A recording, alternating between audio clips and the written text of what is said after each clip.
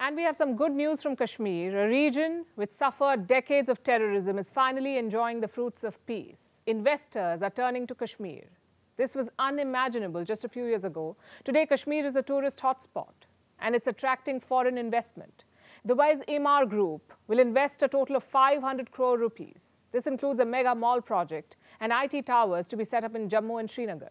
It's significant, A, because of the money and development that will follow, and B, because this is a vote of confidence from an Arab nation for India's vision of Kashmir. So how did a terror-infested valley become an investor destination? Our next report tells you. अनुच्छेद 370 के सभी खंड लागू नहीं होंगे सिवाय खंड 1 के. It was August 2019. The government of India revoked Jammu and Kashmir's special status by abrogating Article 370. Jammu and Kashmir and Ladakh were made two separate union territories governed by the Indian government. And with this move, the story of Kashmir changed forever. Today, Kashmir is attracting global investors. The first big player is the United Arab Emirates. A group called Emaar is turning to Kashmir. This is the same group that built the Burj Khalifa. Now, Emaar is making a $60 million investment in Kashmir. That's close to 500 crore rupees. They will build a shopping mall and an IT tower in Srinagar. Construction is expected to be completed by 2026. Kashmir's administration says this is the first FDI investment in the region. The mall will be spread over an area of 1 million square feet. It is expected to generate 7,000 to 8,000 jobs.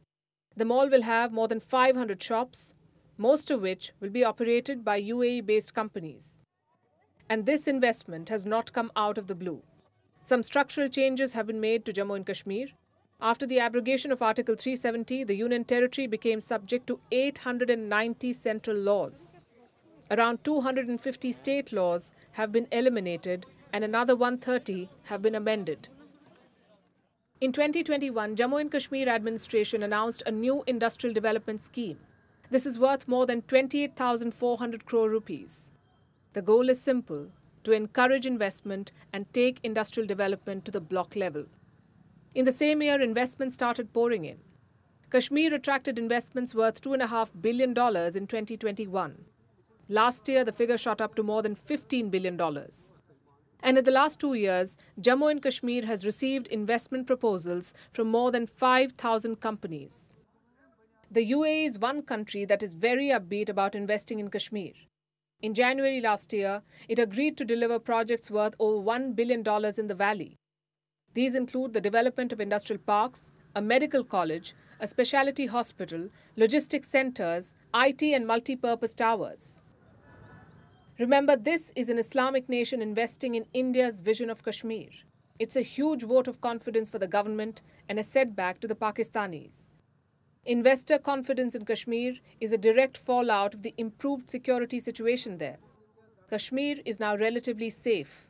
16 million tourists flocked to the valley last year, and now the UAE's big investment will have a domino effect. Emaar CEO Amit Jain said the investors should take a cue from the Emirati group. He said, and I quote, "This is the start. We should inspire people. People should aspire to follow us."